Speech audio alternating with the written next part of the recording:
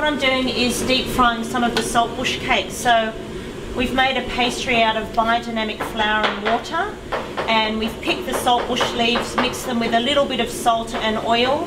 I've also got some fresh dandelion weeds in there, some beautiful wild weeds. So it's like a wonderful take on Chinese street food.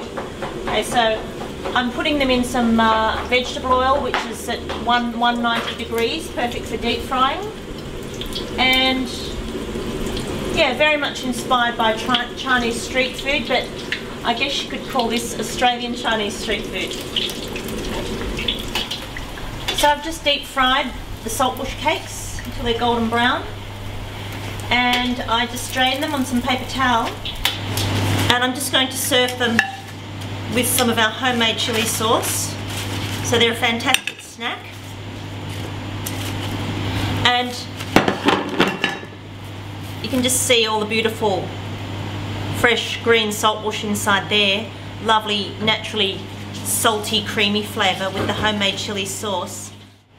And all I'm really doing is taking traditional Chinese recipes and ideas and executing them with Australian native ingredients.